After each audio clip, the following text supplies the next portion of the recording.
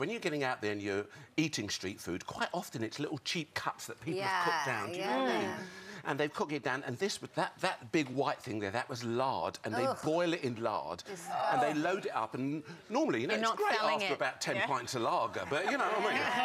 But straight away... You've had some amazing shark preserved in urine, lamb smoked in dung, raw chicken, and this is my favourite, a cow womb. I know, absolutely. All travelled. It's called Horriman, all that type of stuff, and they take all the offals, all the cheap. It was just after the war, the Koreans had this idea that, you know, we're not being fed, we're going to starve here, so all the stuff that the butcher throws away, all these little cheap cuts, we will find a way of eating it. And they tenderise it, sometimes they bash it, and it arrives at your table completely raw, and you have to cook it on this little barbie. And you see this little thing sizzling and kind of getting smaller and smaller.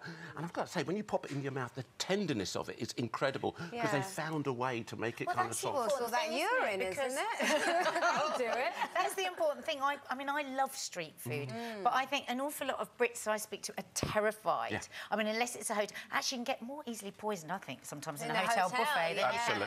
So what would be your tips if you're really frightened of approaching that, if you're in downtown Marrakesh with all that wonderful street food, what would be your tips to feel confident that you're not going to get poisoned? Follow the locals. Really follow the locals. The locals will tell you everything. You know, it's like years ago when my dad used to take us up to sort of the West End. And we used to go to Chinatown. You went into the restaurant where all the Chinese were in there. It's kind of a good leveler, isn't it, ladies and gentlemen? Go where the locals go. And if you want a bit of pie and mash, Bailey. But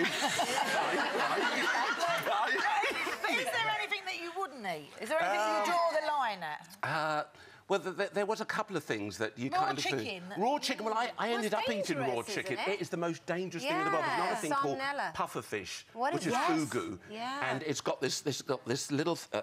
actually, you have these special chefs that you have to go away and train in order to remove the toxins that are so lethal. I think it's 1,000 times more lethal than cyanide. You have to remove it. Why would you want to eat it? Well, this is it. This is it. And I sat down with this blogger, chatting away and stuff like that. He said, I'll give you something to eat, and you're eating away. And he just told me at the end of it, you've just eaten pufferfish. And it does, you kind of go to bed at night thinking, am I going to wake up in the morning?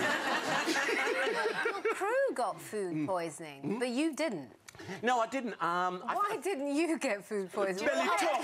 Do you know what our producer said today? She went, well, he looks like he's got a strong stomach. How can you tell that just by looking at someone?